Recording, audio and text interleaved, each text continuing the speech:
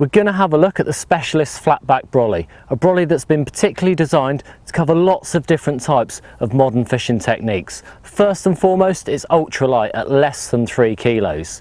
The next feature that I'm really keen to show you is our unique STS system. Now what this means in practice is that the spokes are up the back here next to the ribs, which means you've got more space underneath your brolly. Now this would be important on a big brolly, but under a smaller day session style shelter with 45-inch ribs, this is absolutely imperative.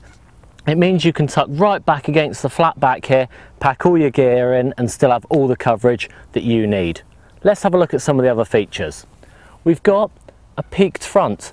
Now this means that for those of you who fish on rivers, maybe with your rod tips up in the air for example, it means that you can have the rod set quite high, and also when you strike you're not going to be hitting the brolly, and it means you can see your rod tips as well, so that's absolutely perfect for that style of fishing.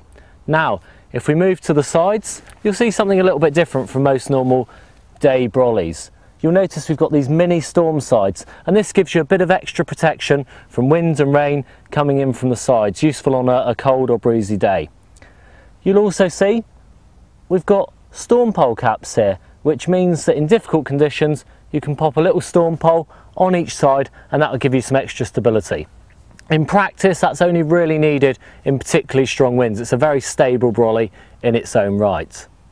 From there we've got 5 pegging points all the way around to make sure it stays where you put it, and it actually comes with 5 good quality pegs in a little carry bag to make sure that you've got everything that you need to actually set it up and use it. So what type of fishing is this brolly actually designed for?